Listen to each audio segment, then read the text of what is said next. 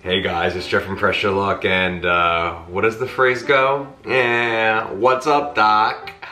Guess what, my friends? Fresh off the success of the 4th book that just came out, my green one, my 4th Instant Pot book, Super Shortcut Instant Pot, which is undoubtedly my quickest and easiest of all 4 of my books, with just as much flavor, but they're all easy. You should get them all anyway, but this is really the easiest because no recipe exceeds 10 ingredients, all basic. Some have as few as 2 or 3 ingredients in this book. There's a range there, but none will exceed 10, no Instant Pot recipe.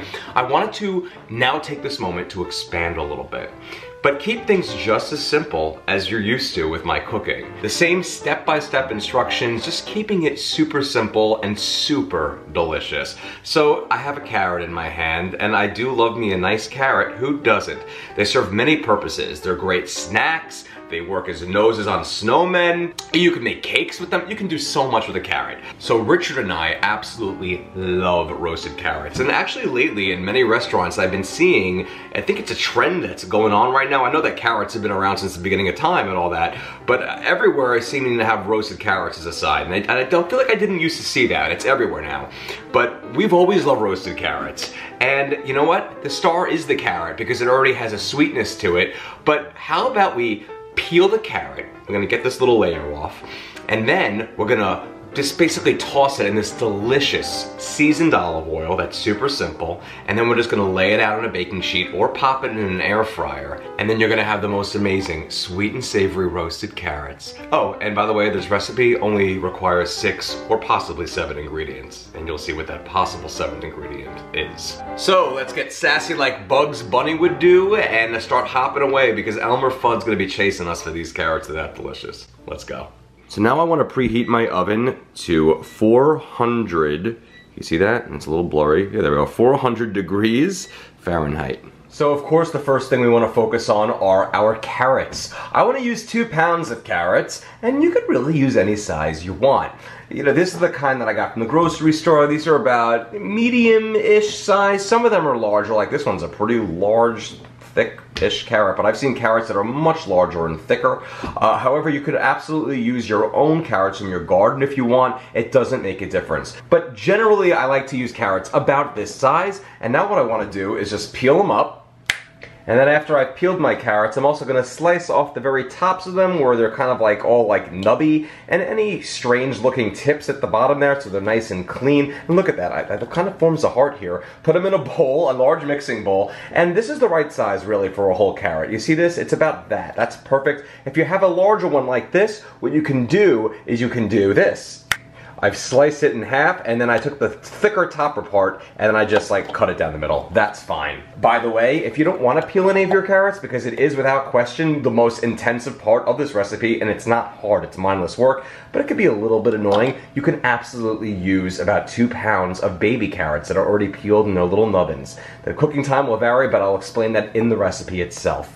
What I want to do is I want to take a 1/4 cup, which is also 4 tablespoons of extra virgin olive oil, and just pour them over my carrots, or pour it over my carrots. I don't think that it's plural when it's olive oil. And now I'm going to season with 1 teaspoon each of salt. I'm using kosher salt, but you can use regular iodized salt or sea salt, that's fine. As well as a teaspoon of dried thyme, a 1/2 teaspoon of dried oregano, and a 1/4 teaspoon of black pepper. Put that on top, just like that. And this is optional because carrots already give off their own sweetness, especially when roasted or baked, but I also like to add in 1 tablespoon of a light or brown dark sugar. Wait, a light or dark brown sugar. What is going on with me today? That's optional. You don't have to add that teaspoon of it, but I like to.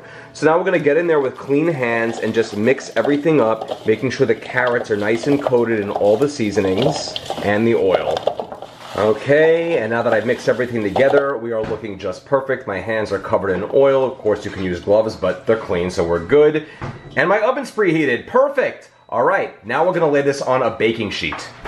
Okay, so now I have a large baking sheet that I've lined with parchment paper, and from here I am going to lay my carrots in a single layer right on it.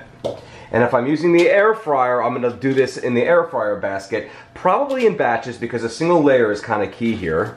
But again, I'll explain all those details in the recipe itself. By the way, in case you didn't know, all my recipes are written up on my website, pressureluckcooking.com. Sometimes I have people saying to me, it would be really helpful if you could put the recipe inside of the video description, but guess what? The link is there to the recipe. Go, check it out.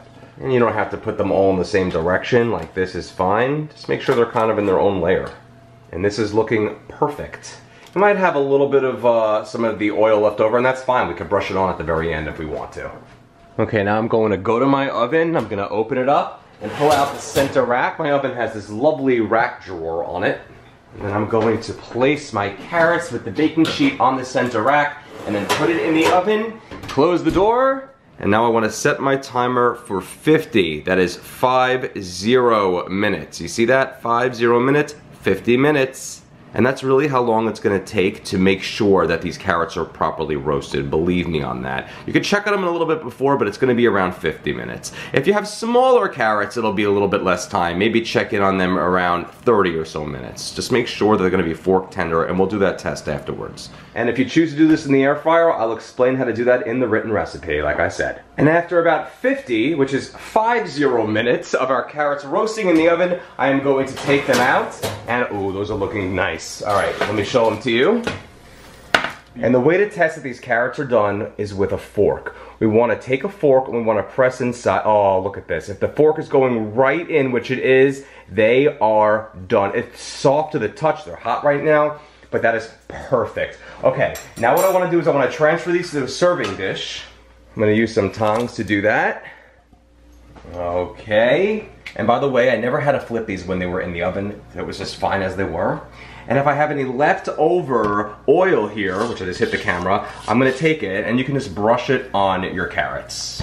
And voila, roasted carrots. Barely any work at all. Just do a little bit of prep there. Peeling the carrots is the hardest part. Throw that delicious seasoned olive oil on it, roast it for just about under an hour, and then you're gonna have the most amazing succulent melt in your mouth carrots ever. Bugs Bunny's gonna be coming to your house. Now it's best to let these cool for about 5 minutes. Give it about 5 minutes, and if there are any leftovers later when you're done, or you could also make this ahead of time by the way, you can totally put it in an airtight container and then pop it in the fridge. It'll taste great for about 3 to 4 days. Nice and cold is fine, or you can microwave them. And look at how beautiful that is. I did it on the diagonal here. It's nice on the square plate to present them, by the way, on the bias or diagonal. It gives it some nice extra oomph. It looks like a little fan, a fanning out of carrots. All right, let's try this healthy amazingness app. Can't wait! And okay, my friends, look at these beautiful carrots. They are gorgeous. In fact, I'm gonna show you how tender these are. I can literally take a fork and then watch this. You see this right in front of your eyes? I can just cut the carrot with my fork. Look at that. You see that? That's how tender they are. All right, let's try it out.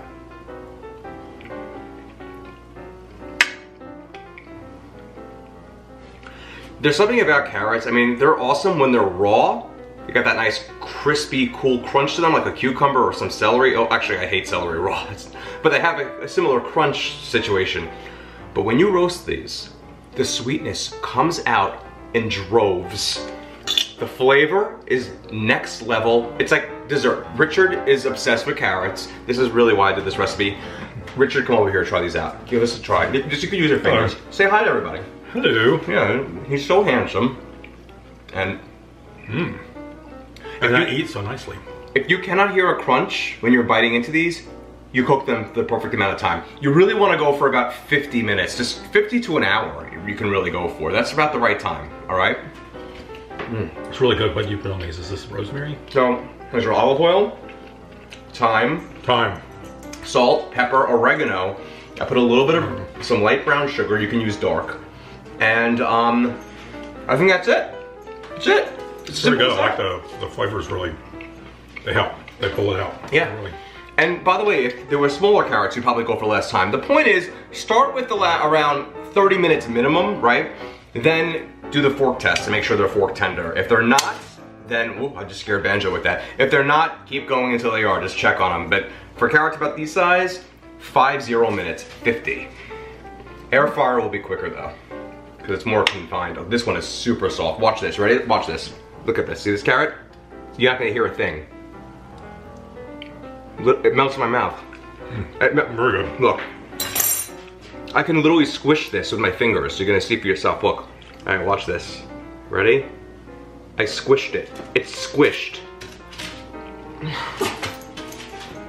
Heaven. Oh, this one really wants in. He really wants in. Guys, if you enjoy these videos, check out all my recipes. They couldn't be easier. They're all super user-friendly. They're designed for the home cook who doesn't really know how, or maybe even is intimidated to cook, because if I can do it, you can. I'm an amateur myself, as well as cooks who are well-versed in the kitchen and just want to break and make it something very simple. That's where you come to the right party here. PressureLuckCooking.com, check out all my recipes there, check out all my cookbooks. I've written 4 of them. This is my latest super shortcut Instant Pot. No, this was not an Instant Pot recipe, but you could do carrots in there. I have a recipe for it. I have a few. I have carrot bacon, and I have a maple bourbon carrots, which are delicious. They get very soft when they're pressure cooked, but sometimes you want them roasted, right?